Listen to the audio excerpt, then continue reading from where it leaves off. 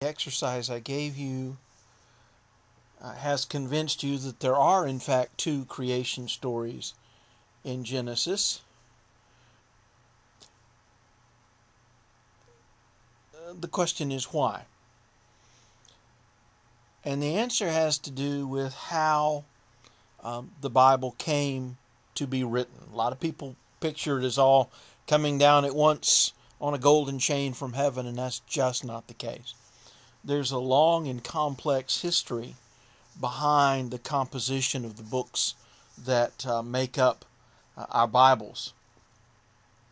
And these two creation stories come from two different parts of the Hebrew community. The first one, scholars attribute to a source they call P for priests.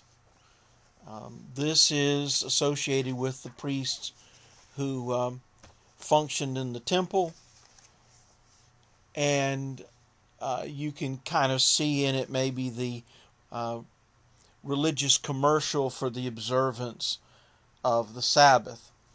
The second creation story comes from a source that scholars call J. And the J has two meanings. One is Judah. It's a source from the southern kingdom of Judah. More about Israel's history in later lessons. But also J, the scholars who first analyzed these sources were German, and J is the first letter of Yahweh, the way that they would spell it. J in German is pronounced Y.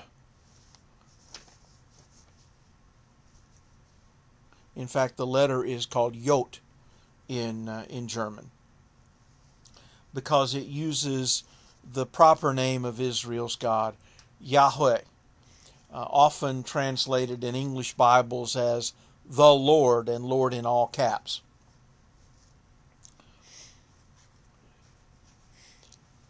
Now, having spent that time, when the book of Genesis came to be compiled, rather than using one of these stories, which had been circulating orally for generations, maybe even centuries, instead of choosing one or the other, when the book of Genesis was compiled into its present form about 400 BC or so,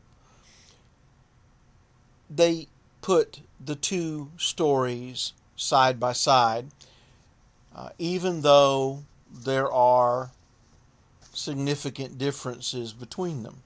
And if that seems strange to you, think about the New Testament, where there are 4 Gospels, 4 accounts of the teachings and actions of Jesus. And if you look at them carefully, they don't harmonize very well, especially Matthew, Mark, and Luke, which are actually related. We'll talk more about that when we get to the origins of Christianity. And John. For example, the Synoptic Gospels, Matthew, Mark, and Luke, put the cleansing of the temple, where Jesus chases the money changers and animal sellers out of the temple, they put that near the end, just before his arrest, leading up to the crucifixion. John's Gospel puts that story all the way up at the beginning in chapter 2. Now, may I suggest to you that it's highly unlikely that Jesus did that twice. After all, if somebody came and tore up your place of worship, would you let them back in a second time? John puts the story at the beginning for a reason. He wants to make the point that what Jesus is doing is something that's completely new. It's not just a minor change in Judaism. He is starting over. Okay. So the church actually left those 4 accounts with their differences side by side rather than choosing between them or trying to harmonize them.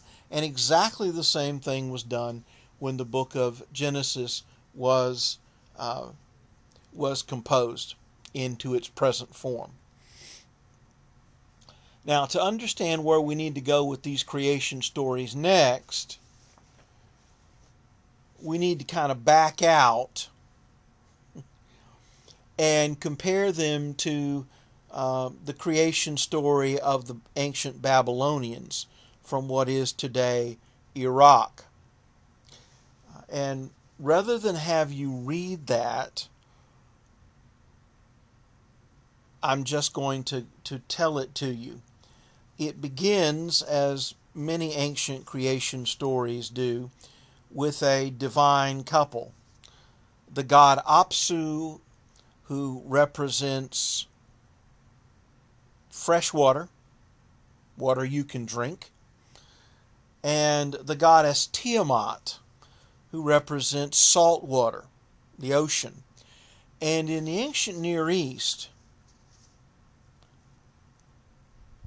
everywhere,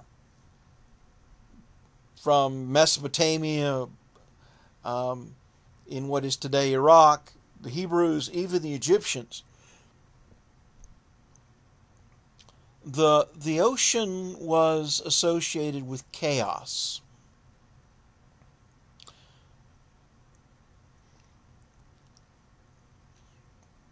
In all of their creation stories, the world begins as a watery chaos. That's even true of the first creation story in Genesis. The earth was formless and empty, darkness on the surface of the deep, and God's Spirit, or God's breath, it's the same word in Hebrew, hovering over the surface of the waters. Well, in the Babylonian creation, Apsu and Tiamat mingle their waters together. I'll let you figure out what that refers to, but it results in the birth of the generation of the next gods. But therein comes a problem that's familiar to any of you who have small children at home.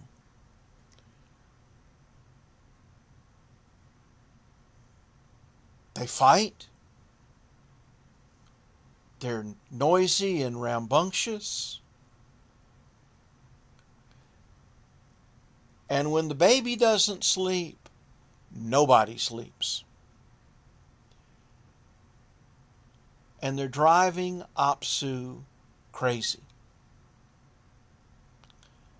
And so he decides to kill them. Now, I like to say that there are two kinds of people in this world. Those who thought about killing their kids and those that never had any. The difference is that most of us aren't actually going to do it. Apsu is. Well, the younger gods hear of this and on the theory do unto others before they do unto you. They kill Apsu. And this makes Tiamat furious. She comes after them to destroy them. And they are terrified of her. Until one of them, Marduk, the storm god, offers to fight Tiamat for the other gods if they will make him their king. They don't want to fight her, and so they agree. And Marduk fights Tiamat, kills her, and splits her in half. From the upper half of her body he fashions the sky, which the ancient Near East thought of as like a solid dome over the earth, kind of like the roof of the Superdome. If you look at the PDF on Hebrew visuals, you'll see a diagram of the world as they understood it, with the earth being more or less flat, with this solid dome of a sky over it. From the upper half of Tiamat's body, Marduk fashions the sky. From the lower half, he fashions the earth. So that heaven and earth are closely connected. They're made of the two halves of the goddess Tiamat's body. He takes a god who fought on Tiamat's side, named Kingu. You don't need to worry about his name. And from that Kingu's blood, Marduk fashions the first human being as a servant to the gods, to feed them with sacrifices. Worship in the ancient world centered around the offering of sacrifice. Animals, grain,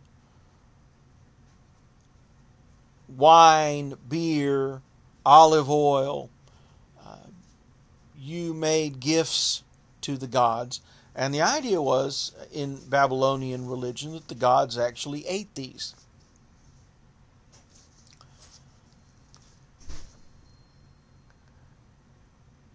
Now, the Genesis creation stories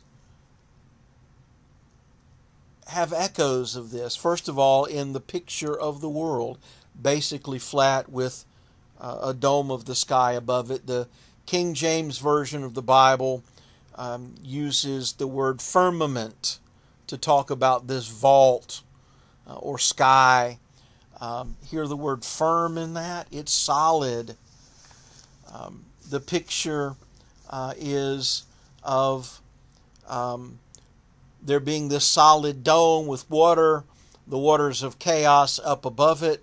Now, how do we know that there's water up above the sky? Well, every now and then some of it leaks through as rain. And there's also water beneath the earth.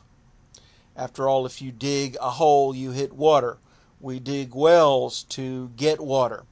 If you go to the edge of any body of water, you walk down into the water. So the idea of the earth is on top of this water. Now, everybody knows that rock and soil doesn't float, so they envision the world as being supported on pillars. And one of the great mysteries that will be mentioned in the book of Job, when we get to that in a later lesson, is what's holding up those columns at their bases. That's one echo of the Babylonian creation in the book of Genesis. The other is actually in the opening verse, or actually verse 2. Darkness was on the surface of the deep. The Hebrew word that's translated as the deep, Tehom, is the Hebrew form of the name Tiamat. But here, Tiamat's not personified as a goddess. It's simply water. And while we're thinking about this, let me point out to you that no, this doesn't just sound like the Bible. It is the Bible. I gave you a modern translation of the Bible. The World English Bible. Any Bible that you can read is a translation, unless you read Hebrew, ancient Aramaic, and Hellenistic era Greek. And my guess is that there is one person associated with this course who can read one of those languages, and that would be me. One of the other hats I wear is I'm a United Methodist minister, and part of my seminary training, the professional degree for clergy, is the Master of Divinity. I had to take New Testament exegesis or interpretation using the Greek New Testament rather than an English translation. In fact, at the time that the books that make up the Bible were being written, there was no such thing as an English language. The Bible is older than the English language. the King James Version wasn't even the first translation of the Bible into English. It draws on earlier English translations by William Tyndale, William Coverdale, among others. So there's nothing sacred about it. It's not the Bible and everything else is fake. It is an English translation of the Bible, just like any translation of the Bible that you can read. So there are similarities between the Hebrew creation stories and the Babylonian creation. But what's probably more striking is the differences. Of course, there's no conflict in either of the creation stories in Genesis. There really can't be, because by the time this comes to be written, the Hebrews have come to believe in one God. Now, yes, it's true that the first creation story, the word that's translated as God, is the Hebrew Elohim, which is a plural. I am on the end of a noun in Hebrew does the same thing that an S on the end of it does in English. It makes it plural. But by the time this is written down, Elohim is used as a singular. We do the same thing. Have you ever worn a pant?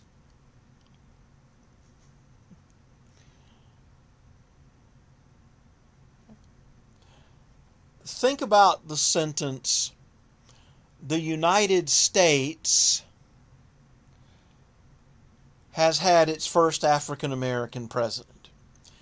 You notice anything odd about the grammar of that sentence? United States is actually plural. But we use it as if it were a singular. The United States has, not United States have. Because we think of the United States as a single thing. It wasn't always that way. There was a time in our history before the Civil War and up to the Civil War when people would have said the United States have, plural. You may or may not know that Confederate General Robert E. Lee was actually offered command of the Union Army. And he turned it down, saying that he could not raise his hand against his native country, by which he meant Virginia. From the American Revolution up through the Civil War, people thought of the United States as a collection of separate nations, states. It's the outcome of the Civil War that led to us thinking about the United States as a single entity, which is divided up into separate units that we call states to manage, just like states are divided up into, most of them, counties. Louisiana, of course, has to be different. We have parishes. But the parishes are not independent countries. Neither do we think of the states as independent countries, but there was a time when they did. There's no conflict. But more importantly, there's no sense in either of these creation stories of a close connection between heaven, where the gods live, and earth, where human beings live. In the Babylonian creation, heaven and earth are made of the two halves of the goddess Tiamat's body. Human beings are made from the blood of a god. And the result of that is that if something happens in one place, it will cause the same kind of thing to happen in the other. And in the Babylonian creation story, Marduk, becoming king of the gods in heaven, makes his city, Babylon, king of the cities on earth, dominant over its neighbors. And the proof that that's what that means is that the Assyrians, another Mesopotamian empire, told exactly the same story, but in it was their god Ashur who defeated Tiamat and became king of the gods. Marduk becoming king of the gods in heaven causes the same kind of thing to happen on earth. His city Babylon becomes king of the cities. Well, if it works that way, it might work the other way too. After all, would you like to depend on the Babylonian gods to look after you out of the goodness of their hearts? I think not. What we need as human beings more than anything else for the gods to do in the ancient world is to make the crops grow and the livestock we reproduce, because that's what we depend on for food. And all ancient civilizations were based on agriculture. Okay, that was their economy was based on farming. Well, how the goddess in Babylon responsible for making the crops grow was the goddess of fertility, Ishtar. How does Ishtar make the crops grow? Well, she gives birth to this fertility. But obviously she needs to do something before she can give birth, right? So how do we get her to do that? How do we get Ishtar to have sex with her husband Dumuzi in heaven and give birth to this fertility so that our crops will grow and our livestock reproduce? The answer is a concept called sympathetic magic that is present in a number of ancient religions. You act out in a symbolic way what you want the gods to do for you in real life. You can get an echo of this if you ever go to, say, a football game, if we ever play football again. Sometimes a game comes down to a field goal attempt at the end, and the kicker kicks the ball, and it looks like it's going to go far enough, but it's kind of iffy about whether it's going to go between the uprights and be good, and if it is, his team wins. If he misses it, he loses. What does he do? He leans the way he wants the ball to go and maybe waves his arms. And of course the other team is waving the other way, right? Okay. Now, modern people probably don't think that making those kind of motions, that body language, is going to influence the flight of the ball. But in a world before modern science, people did. And so the ancient Babylonian would go to the temple, make sacrifices to kind of butter Ishtar up, and then would have sex with the priestess who represents Ishtar on earth, in the hope and expectation that this is going to cause her to have sex with her husband Dumuzi, and so give birth to this abundance of crops and livestock on which our lives depend. The way that you relate to the gods in the Babylonian religion is through sympathetic magic. Now, in the Hebrew creation stories in the book of Genesis, there's none of that. When the first creation story talks about God forming the heavens and the earth, there's no indication of what he's making them out of, or that he's making them out of anything. He just speaks, and there it is. Kind of makes me wonder why he had to rest. I wish I could do all my work that way. Let there be learning activities on Canvas.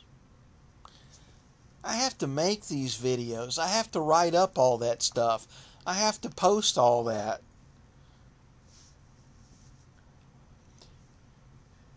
In the second creation story, when God makes the first man, Adam, a pun on the Hebrew word for dirt, there's no indication he's making this out of something divine. It's out of earth. And yeah, he does CPR and breathe the breath of life into it, but that really doesn't mean much more than he brings this piece of clay that he's molded to life.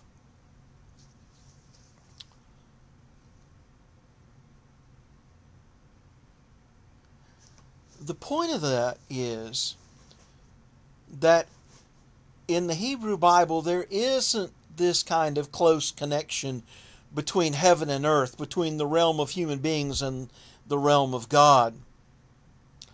And so you cannot attempt to relate to the Hebrew God Yahweh through sympathetic magic. Rather, you relate to God through the covenant. Now, if you've heard the word covenant at all, it's probably in connection with a church covenant that you have to sign in some religious communities in order to join that particular community. But in fact, a covenant isn't a religious concept at all. Secular life is full of covenants. When we went to buy a car the last time, Grambling doesn't pay me so much money that I could write a check for $20-something thousand. So what do? I sign a covenant. A covenant is simply a contract, an agreement. When buying a new car, it was spell out, I will pay X number of dollars for Y number of months, right? And keep insurance on the car. So that if we wrap it around a telephone pole, Ally Financial gets their money. What a contract does is it spells out the terms of the relationship. What each party owes to the other. I will do this, this, and this. You do that, that, and that. And that idea of the covenant is a concept on which the entire thought of the ancient Hebrews was based.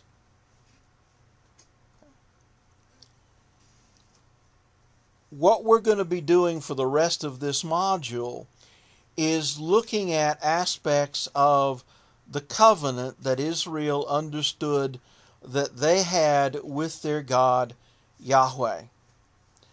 And we'll be starting next time with continuing the second creation story, the story of Adam and Eve in the Garden of Eden, and how the idea of covenant shows up in that story, in the story of Abraham, and going forward, the story of Israel, and even how Israel comes to understand their history. So this concept of a covenant, the contract between Israel and their God, is absolutely fundamental to understanding the Hebrew culture. And for that matter, I would point out that the word covenant has the same meaning as the English word testament. Some Bibles, Christian Bibles, divide the Bible into the Old Covenant and the New Covenant. The idea that it is through a contract, an agreement, that God and His people work out their relationship. See you next time.